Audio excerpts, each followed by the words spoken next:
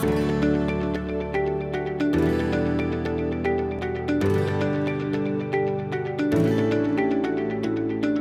Intersocietal Accreditation Commission and ultrasound probe manufacturers require electrical leakage tests on all transesophageal ultrasound transducers. Frequent leak testing identifies damage to the transducer and helps protect patients. To perform leakage testing with the GUS Soak system, you need a leakage tester meter, a conductivity probe, and an ultrasound leakage tester adapter compatible with your ultrasound probe. Be sure to consult the manufacturer's instructions for use for proper leakage testing. First, attach the TEE probe adapter to the leakage tester. Then, connect the probe's electrical connector to the matching leakage tester adapter and lock in place. Attach conductivity probes to the electrodes on the GUS tube.